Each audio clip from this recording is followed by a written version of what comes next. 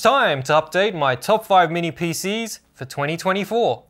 So far, I've tested a bunch of minis in the last few months, and if you've seen one of my reviews, you'll know they're pretty comprehensive with many hours of testing.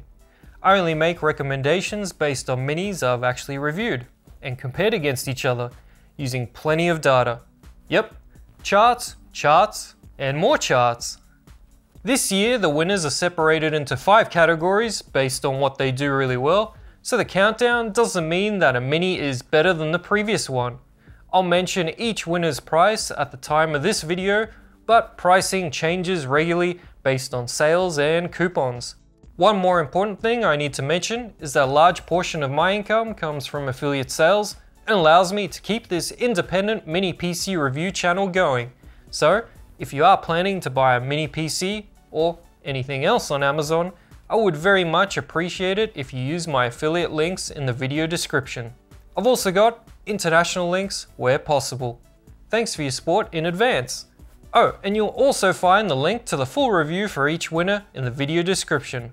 With all that out of the way, we'll get into it right after this message. EaseUS To Do Backup Home is an award-winning backup solution to keep your data safe. Backup, clone, upgrade, or transfer your system easily, and protect it from ransomware. To Do Backup Home even supports backing up to the cloud. Trial it for free with a link in the video description.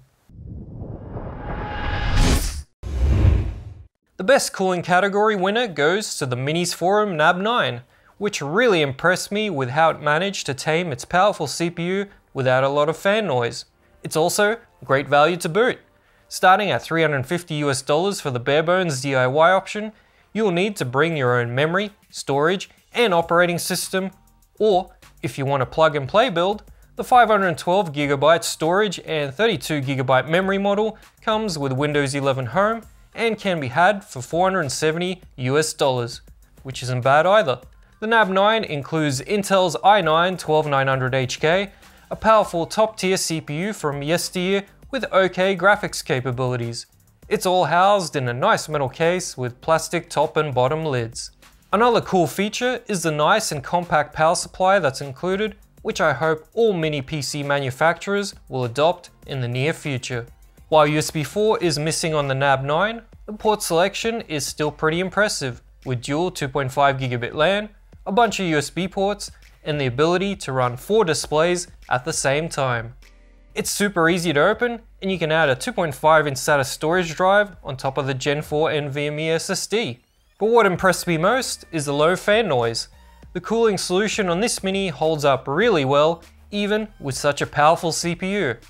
The NAB9 performs really well with minimal thermal throttling under load. It's a great mini PC for productivity and content creation, including 4K video editing.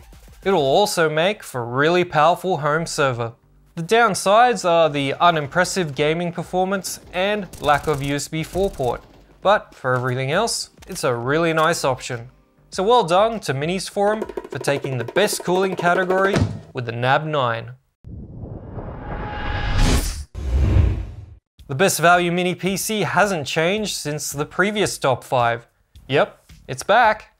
The B-Link Surf i 5560U is pretty hard to beat in value for $240, even in 2024. If you just need a home office PC for browsing the web, watching YouTube, or maybe even some light gaming, look no further. What you get for the money is impressive. 16GB of DDR4 memory and a 500GB NVMe drive, which even has some basic cooling. Need more storage? There's a 2.5-inch SATA expansion bay. While it's no speed demon compared to the high-end mini PCs out there, the 6-core AMD Ryzen 5560U processor in this box fits plenty of usage cases and kicks the cheaper Intel N100 minis right in the butt for most workloads. Build quality is fine for the price, and there's a decent set of ports. But while all that is great, what you really love is that it's super quiet compared to most mini PCs out on the market, and uses very little electricity, with a peak power draw of just 50 watts. And for the parents looking for a cheap, simple gaming box for games such as Roblox or Minecraft, this mini PC will handle them no problem.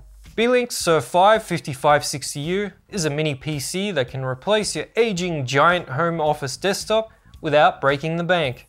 So if you don't need a speed demon and just want something that's really good value, inexpensive, and quiet, then I highly recommend this popular seller once again. Great job Beelink on winning the best value category with the Surf 5 5560U.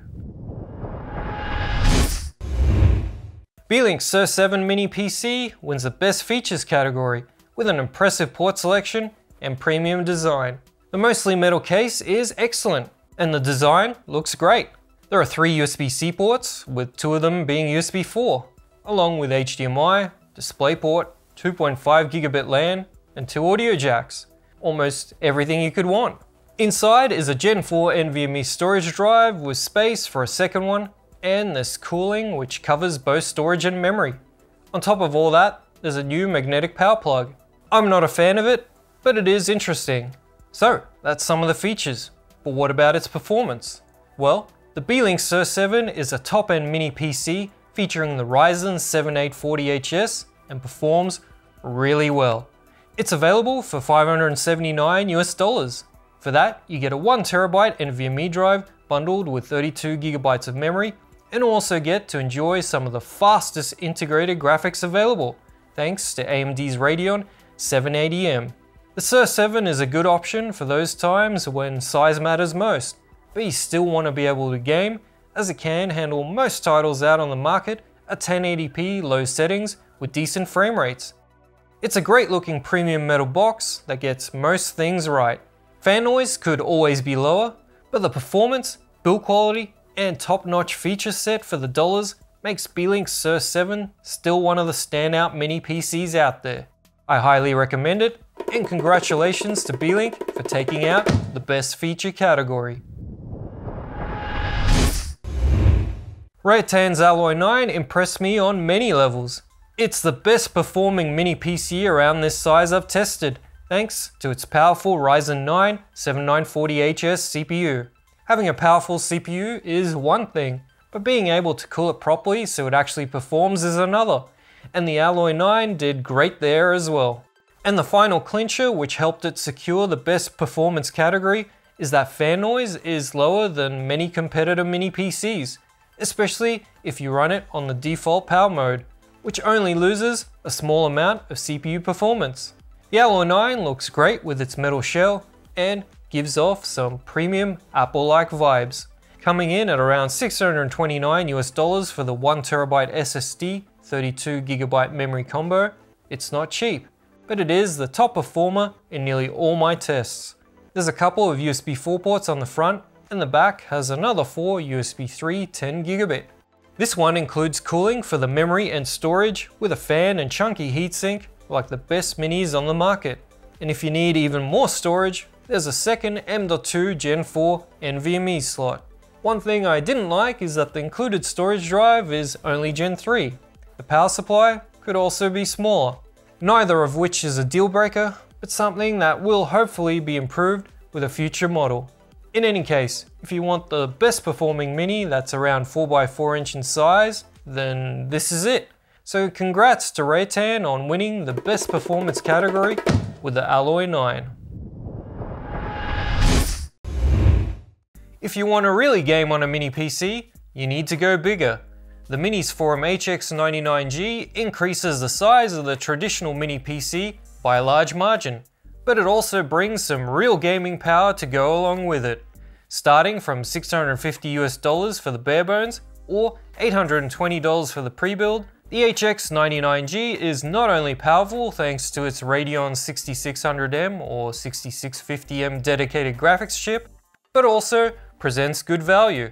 The pre-build comes with a 1TB NVMe SSD and 32 GB of memory. Gaming performance is far ahead of any of the smaller mini PCs with integrated graphics, and this mini can comfortably play games at 1080p with higher detail settings and frame rates. The port selection is generous with plenty of USB ports, and you have the ability to run 4 displays at the same time as well. Cooling is handled by 2 fans with 7 copper heat pipes, and that translates to temps and fan noise being kept low even under load. You can place the HX99G vertically using the stand provided, or horizontally on a desk. But either way, I think it's an aesthetically challenged mini PC. Opening it up isn't fun either, with glued on rubber to be removed before you have access to the screws. I'd like to see a complete redesign of the box in the future.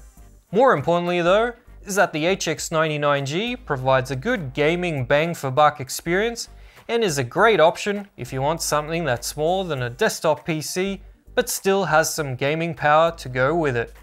So well done to Minis Forum for taking the best gaming category with the HX99G. So there we have it. That's my top 5 mini PCs in 2024 so far. If any of those interest you, I've got the full review linked in the video description, and just a friendly reminder that your support keeps the channel going. So I'd very much appreciate it if you use my affiliate links when purchasing. Also, I have an upcoming top 5 budget mini PC video in the pipeline for minis under $250 US, and when it's published, it'll be available right here. Cheers!